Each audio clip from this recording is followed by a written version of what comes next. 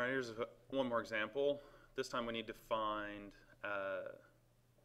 the opposite side. So we're going to use our trig ratios again. SOH, TOA. We have A, B, and C, angles A, B, and C. Our hypotenuse here, which we are not going to use this time, but it's always across from the 90. Across from your angle that you're looking at, this is our opposite. And the leg touching the angle you're doing is our adjacent. So this time we have an adjacent and an opposite. So we're going to use tangent.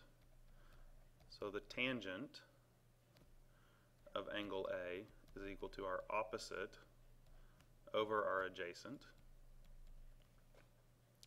So tangent of 24 degrees equals our opposite, which is x, over 12, which is our adjacent. Now we solve this using algebra. Cancel out, divide by 12, you multiply by 12. Divide by 12 and times 12 is basically a multiplication of 1, which cancels.